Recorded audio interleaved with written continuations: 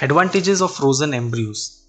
When a couple begins their IVF journey at our clinic, the first thing we do is educate and counsel them. In many ways, this is the foundation of the procedure, and what we discuss with them at the outset will help them get through some rough patches along the way. In addition to a slew of other details about the procedure, we also discuss the topic of frozen embryos with our patients. As a part of the IVF procedure, we harvest and fertilize as many eggs as we can. This is the case regardless of whether you use your own eggs or donor eggs. If the number of embryos exceeds that which is required in a fresh embryo transfer cycle, we cryogenically preserve the ones that are left. These will be used in future pregnancy attempts if required. Not all patients will have spare embryos which are of good enough quality to freeze, but for those who are lucky enough to have these, we tell them to freeze them. Some patients are reluctant to spend the additional money. They are worried that the pregnancy rates with frozen embryos are not good, or that the babies born with these will be abnormal. However, frozen embryos are worth their weight in gold. There are many advantages of freezing embryos.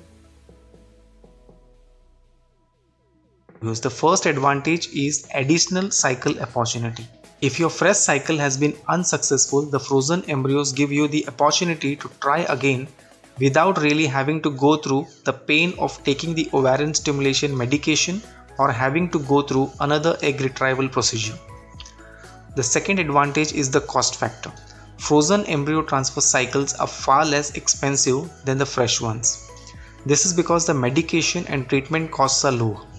The monitoring visits are reduced and there isn't any requirement for egg retrieval or insemination or an embryo culture. The third advantage is that frozen embryo transfer cycles are much easier for most of our patients as there is no egg retrieval and no requirement for anesthesia. At the beginning of the frozen embryo transfer cycles, we use estrogen injection to prepare the uterine lining. These are administered just once 3 days. The daily intramuscular progesterone injections are added only a little later in your cycle. The fourth advantage of embryo freezing is that it reduces the risk of ovarian hyperstimulation syndrome. We monitor our patients for ovarian hyperstimulation syndrome and use various stimulation protocols that are specifically designed to prevent this from taking place. This is why ovarian hyperstimulation syndrome is rarely ever seen in our practice and it occurs in a negligible number of patients. However, if there are any cases where we see any potential warning signs which indicates that the patient is at risk of OHSS, we may recommend that all the remaining embryos be frozen instead of continuing with the fresh transfer. It is possible for us to then transfer the embryos safely at a later stage via frozen embryo transfer. Once your IVF treatment is successful, you can also use these embryos to have your next baby. Since frozen embryos don't have a shelf life and remain as good as new even after many years.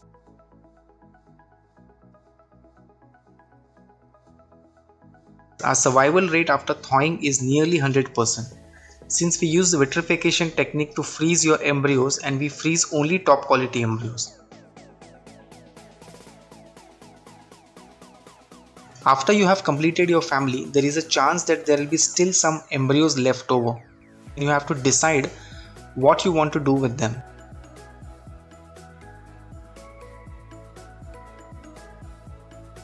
This becomes an extremely difficult decision for many couples and they typically have a few options before them.